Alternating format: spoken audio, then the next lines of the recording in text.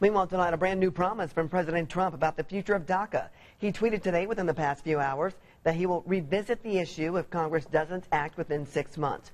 Now, all of this is coming on the very same day his administration announced it was ending the program. DACA protects nearly 800,000 undocumented immigrants who were brought here as children from deportation. But earlier today, he claimed he had no choice but to phase it out. I have a love for these people, and hopefully now Congress will be able to help them and do it properly. It's unclear right now what the president's tweets really meant and what he would do if Congress didn't act. He's given lawmakers a 6-month window to come up with and even pass a replacement. But the decision and now this uncertainty has led to protests, as you can see, all across our country. And that also includes this vigil held here in Indianapolis tonight. Dozens of DACA recipients and supporters brought signs condemning this move. They joined together in song and prayer, fearful of what this means for their families.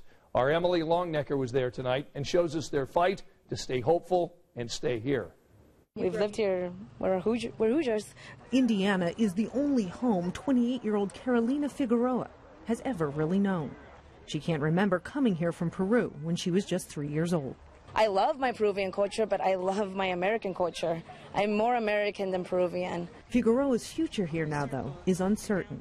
She's a DACA recipient and recently explained to her sons 8 and 10 that meant she could face deportation. I told them that it was on the verge of going away, and that if something happens, to know that I'm going to try my hardest to fight. Part of fighting meant coming together with other DACA supporters at this prayer vigil at St. Gabriel's Catholic Church on Indy's west side. Dreamers, the faith community is with you. We are with you, and we aren't going anywhere.